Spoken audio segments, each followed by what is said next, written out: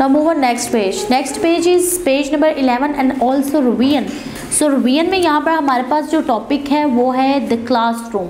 सो अगर हम अपने क्लासरूम को देखें, सो क्लासरूम में भी हम लोग इसी तरह डिस्टेंस पे बैठे होते हैं. दूसरी बात ये कि हम लोग अपने टीचर की बात को बड़े गौर से सुनते हैं. क्लासरूम जो है उसमें हमें अपने वर्क को जो है वो कंप्लीट करना चाहिए और बेहतरीन तरीके से हमें क्या करना चाहिए, अपने काम को भी मुकम्मल करना चाहिए. टीचर को तंग नहीं करना चाहिए, ठीक है, और टीचर की बात बड़े गौर से सुननी चाहिए. वरना अगर हम लड़ाई झगड़े करेंगे, एक दूसरे के बाल खींचेंगे या हम लोग उनकी बात ध्यान से नहीं सुनेंगे, सो इट्स मीन कि ये बहुत ही बैड मैनर्स में आ जाते हैं. सो चले हम लोग स्टार्ट करते हैं अपने लेसन को पढ़ना. So this is a classroom. ये एक क्लासरूम है. क्लासरूम कमरा जमायत है. There is a teacher in the classroom. ये इस क्लासरूम की टीचर है. ये कौन है? इस क्लासरूम की टीचर है. What is she doing? ये क्या कर रही हैं? She is teaching. वो पढ़ा रही हैं. वो क्या कर रही हैं? पढ़ा रही हैं. She is a teaching the class. वो क्या कर रही है? ये पढ़ा रही है किसको? इस क्लास को. Is she sitting? क्या ये बैठी हुई है? नो, नहीं. She is not. वो नहीं बैठी. She is standing. वो तो खड़ी है. There is a book in her hand. उनके हाथ में एक किताब है. There are 20 student in the class. और एक कमरा जमायत में 20 बच्चे हैं. Now next, they are listening to the teacher. वो टीचर की बात बड़े ही गौर से सुन रहे हैं. There is a black board on the wall. Black board जो है यानी काला तख्ता या जिसे हम स्याह तख्ता भी कहते हैं, जिसके ऊपर टीचर जो है वो लिखती हैं. सो वो कहाँ पर है? वो दीवार पर है. There is a clock above the black board. और जो क्लॉक है वो क्या है? ब्लैक बोर्ड के बिल्कुल ऊपर लगी हुई है. There is a black board on the wall. There is a clock above the black board. There is a chair and a table below the black board. यानी ब्लैक बोर्ड के बिल्कुल आगे ही एक कुर्सी और साथ में मेज़ भी पड़ा हुआ है. The teacher is standing in front of the table. और टीचर जो है वो खड़ी है बिल्कुल आगे. किसके? टेबल के यानी मेज़ के. There are 4 books. और टेबल के ऊपर 4 बुक्स हैं ऑन द टेबल. टेबल के ऊपर कितनी किताबें हैं? 4 किताबें हैं. अगर हम यहाँ पर देखें तो यहाँ पर जो टेबल है उसके ऊपर 4 किताबें हैं. और जो यहाँ पर ब्लैक बोर्ड लगा है बिल्कुल उसके ऊपर क्या है? एक घड़ी है. और क्या है? इसके जो ब्लैक बोर्ड है यानी स्याह तख्ता है, इसके बिल्कुल आगे कुर्सी और कुर्सी के आगे टेबल है यानी मेज़. और मेज़ के बिल्कुल आगे कौन खड़ा है? टीचर. सो टीचर की क्लास में 20 स्टूडेंट्स हैं. There are 4 books on the table. This is a big classroom. यह बहुत बड़ा एक क्लासरूम है. क्या है? बहुत बड़ा क्लासरूम है. चले तो हम एक दफ़ा फिर से पढ़ते हैं. This is a classroom. There is a teacher in the classroom. What is she doing? She is teaching. She is teaching the class. Is she sitting? No, she is not.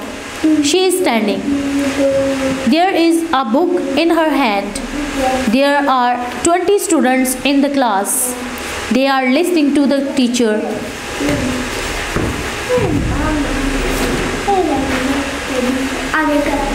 There is a blackboard on the wall. There is a clock above the blackboard. There are a chair and a table below the blackboard.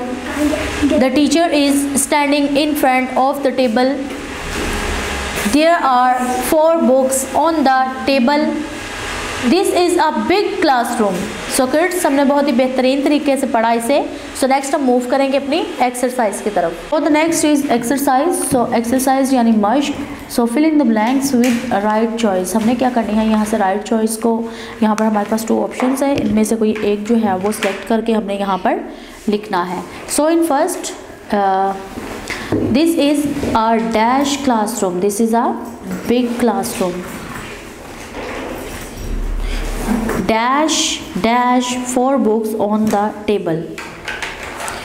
These are, these is, so these are, these, there are,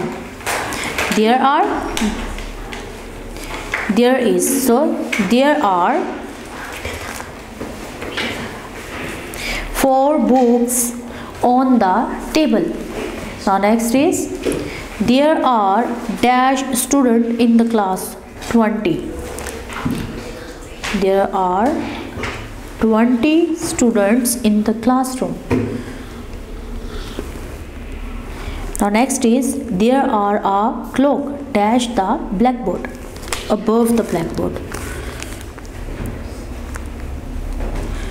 Above, ऊंचा यानी ऊपर. The teacher is standing dash the table, in front or behind. Behind mean पीछे और in front आगे. So in front. In front of the table. Now the page number 11 is done. Move on next page. Next page is page number 12, and also this is unit number 1, and this is part 2. Now the next on page number 12, answer the questions. Answer लिखने हमने कुछ questions के. सो in first, what is the teacher doing? Teacher क्या कर रही थी? She is teaching the classroom. वो क्या कर रही थी? वो क्लासरूम में या क्लास को पढ़ा रही थी. She is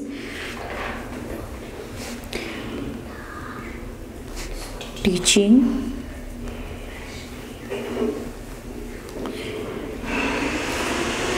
the class. Now next is the teacher sitting? क्या टीचर जो थी वो बैठी हुई थी? No, she is not. वो तो खड़ी थी ना. No, she is not.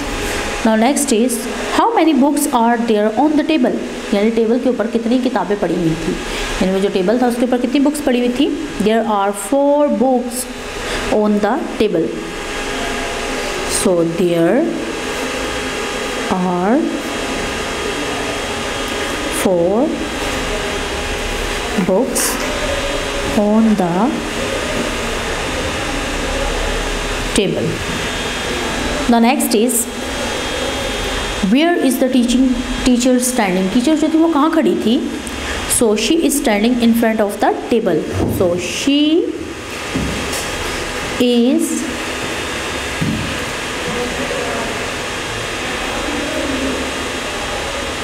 standing in front of the table. Where is the clock? जो घड़ी थी वो कहाँ थी? There is a clock above the blackboard. यानी वो जो घड़ी थी वो ब्लैकबोर्ड से ऊंची थी ना, यानी उसके ऊपर थी, है ना. सो ब्लैकबोर्ड से ऊंची थी. Now move on next. So the next is make sentences with the help of following words. हमने क्या करना है? इन वर्ड्स की हेल्प लेते हुए अपने फिलिंग द ब्लैंक्स को कंप्लीट करना है. Now the first is above. Above, above का मतलब है ऊंचा. So the first is above. हम इसका ये भी लिख सकते हैं कि the clock is above a blackboard. Video पसंद आई तो लाइक करें, अपनी राय कमेंट करें. ऐसे ही मजीद वीडियोस के लिए हमारा चैनल सब्सक्राइब करें और बेल का आइकन दबाएं ताकि आपको हर वीडियो का नोटिफिकेशन मिलता रहे.